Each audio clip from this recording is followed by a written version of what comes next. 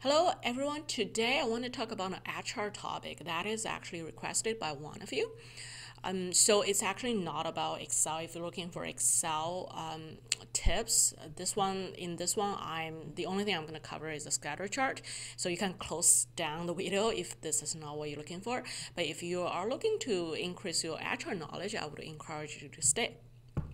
So the question that was asked was, how do we analyze the internal equity for my jobs or my employees? And with this question, there's actually a lot of interpretation of what internal equity means.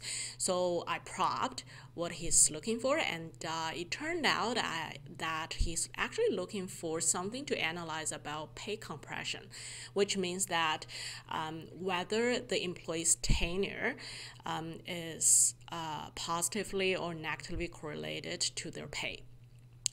So I think that's a very interesting and very common topic. So what I'm doing today is that I'm going to use this set of fake data, of course, and I'm going to basically show you how I would approach this question if I was asked by my manager. So let's say we have this organization, and well, you know what, like actually your manager is asking you, oh, you know what, I heard that there's a lot of complaints from our senior engineers saying that they're not paid equally. Can you investigate into it? So this is the data that you're given. To start with, I want to emphasize a few things. So first, with your employee data set, you would want to make sure that their job grades are the same to the minimum. And to the minimum, I mean that they should at least be at the same job grade, your internal grade, which means that they would have a reasonably close level of experience and expertise. And ideally, they would also, if your organization is formal enough, you would also have a job code for each of the jobs. So for example, in my case, let's say my senior engineer of, say, chemical is the job code is 1205, but my senior engineer of mechanical, the job code is 12346. So that would be something different. So ideally, before you start analyzing, you want to make sure the constants are the constants. So you want to make sure you have the constants line up so that you can analyze the parts that's different. So ideally, you would hope that your job codes are exactly the same. However, I understand that in reality, some organizations might not have job codes really cleaned up. Some organizations, you may not even have job codes. You might just need to handpick by job titles in smaller organizations, for example, and that's okay, as long as you do your part of due diligence to make sure that the people that you're comparing with has as much similar job duties and responsibility as possible. Okay, so that's lined up. Then let's look into their tenure. And you can see here I actually have three columns of data here. And this is also what I want to bring to your attention. So when we talk about employees' tenure, of course, the first thing that we immediately think about is the tenure since their hire date. So this is basically like, of course, where how many years they stayed in the company.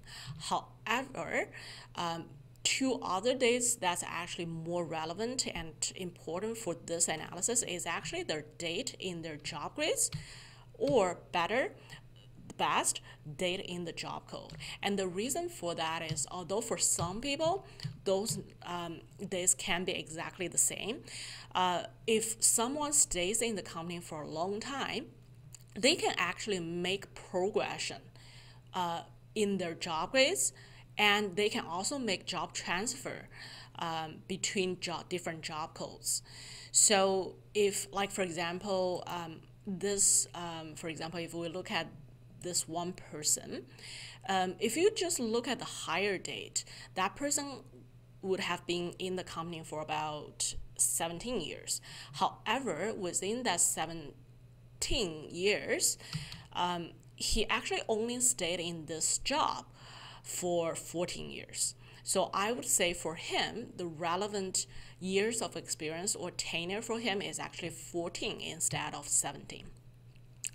I know that those two dates can be hard to get for a lot of organizations. A lot of organizations, especially if you don't use ATRA system, you might not track this very closely. Therefore, you might not have this data ready. But I would say for internal equity kind of analysis, this is really, really important to get. If your sample size, if your employee population is not that big, I would even recommend you to just collect those information manually, because it's worth it. It tells you a more closer information, accurate information about your internal equity or pay compression issue. An alternative thing that I have also seen companies getting, but I know it's really hard to get, is actually the years of relevant experience for this person. By that, I mean actually, for example, this one person has been in the company for 11, actually has been in this job for 11 years. However, how many years have that person actually worked in this relevant field? And that includes years before they join your organization.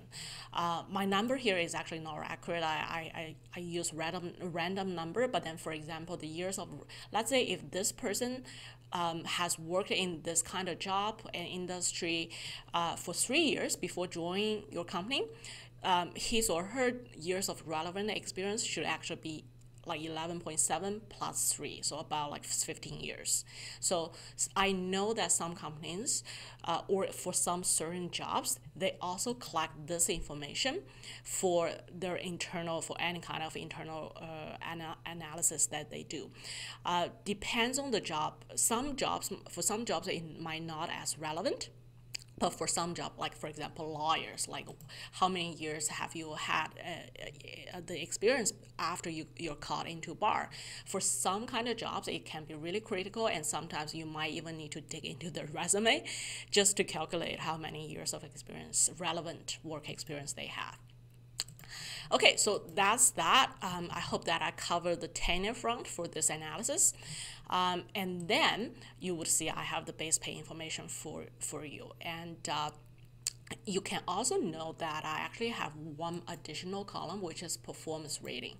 I have this in here because I believe that by now, the majority of organizations would agree to pay for performance, which means that for the same job, someone with a higher performance rating, let's say like rating A, versus someone with an average performance rating, say B or C, should get a higher pay. And this can be like the base pay can be higher for someone with a less tenure, even as long as the performance rating is outstanding. So I think this pay philosophy should be agreed by most organizations, at least like by all the organizations that I have worked with. With that premises in mind, this will also be part of our analysis.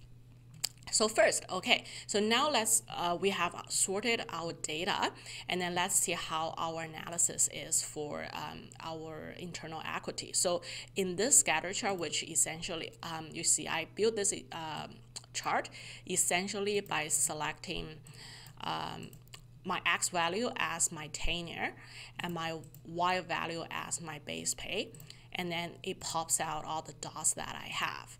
So just in an idea, purely mathematical world, you would expect there's going to be a 45-degree line somewhere here, right? So basically, the more tenure you have, the higher base salary you would get in an ideal world.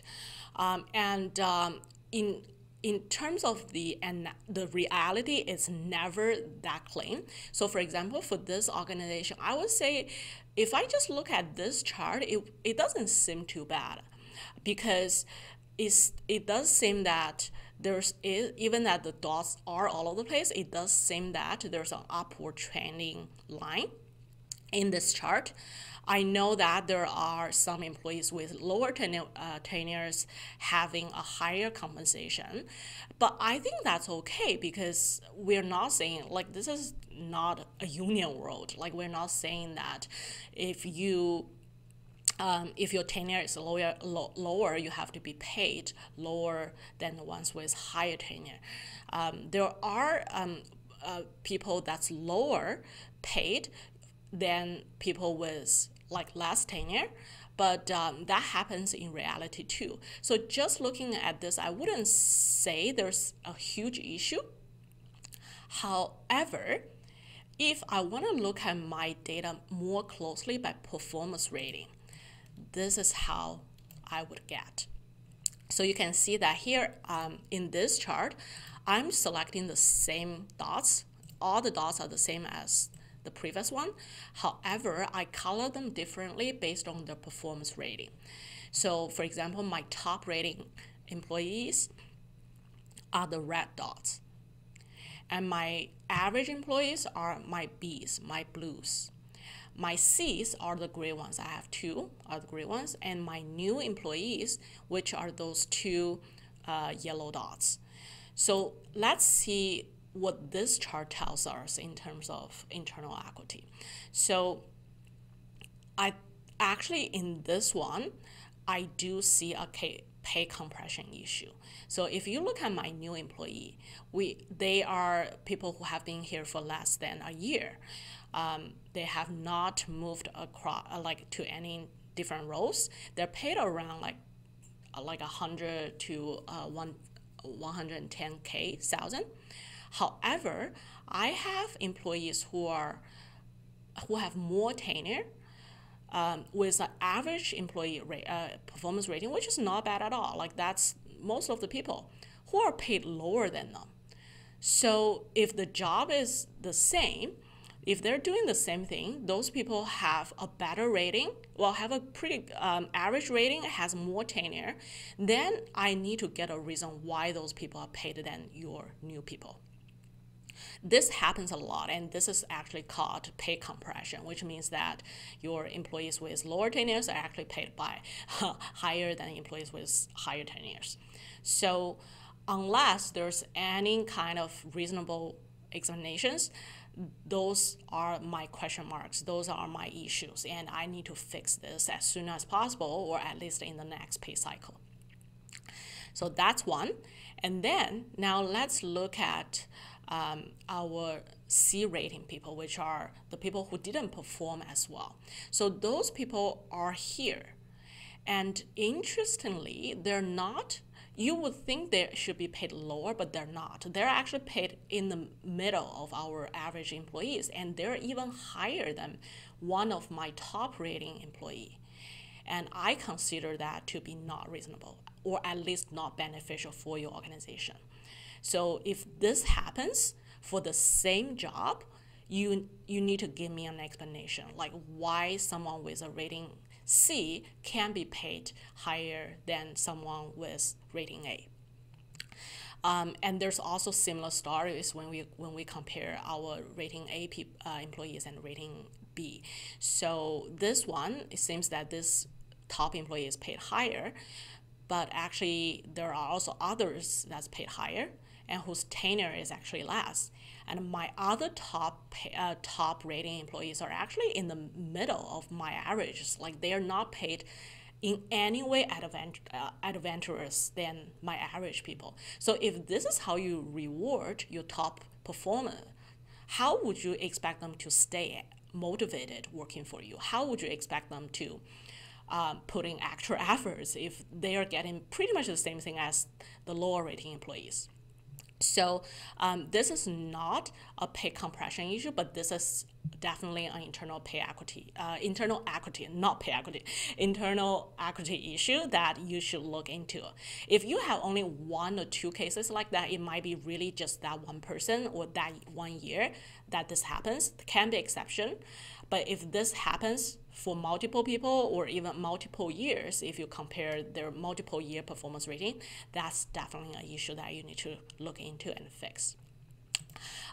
So I think this is what I would do when I look at my internal active and pay compression issue. And I hope this is helpful to you.